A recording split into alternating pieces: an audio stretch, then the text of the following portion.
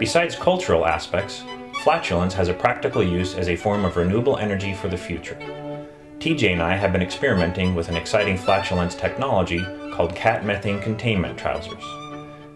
These trousers capture cat farts for the purpose of fueling things like a junior bake oven, a liquid polymer lamp, and a fire-breathing fart-powered lizard monster.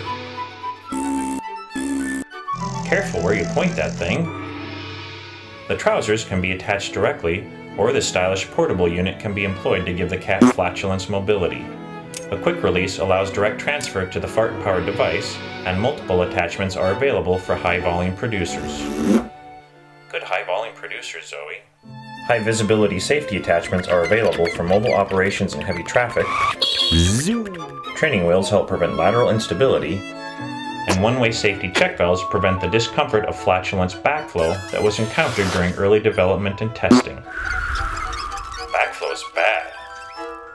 This technology encourages a special bonding time while the flatulence technician gently manipulates the buttocks of the cat to promote relaxation and enhance flatulence.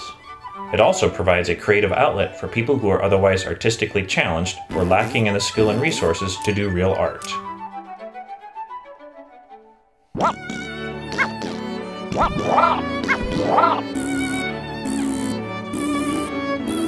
Blue, blue, blue.